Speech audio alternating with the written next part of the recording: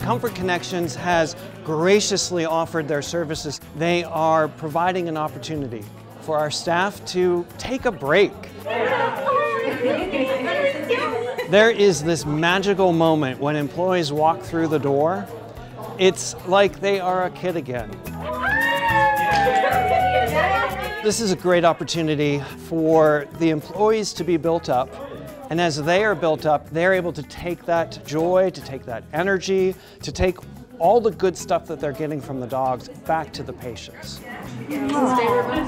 So many roller coaster rides these last couple of years, through coronavirus, through difficult economic times, and all the things that we've been dealing with as a country, and so much grief.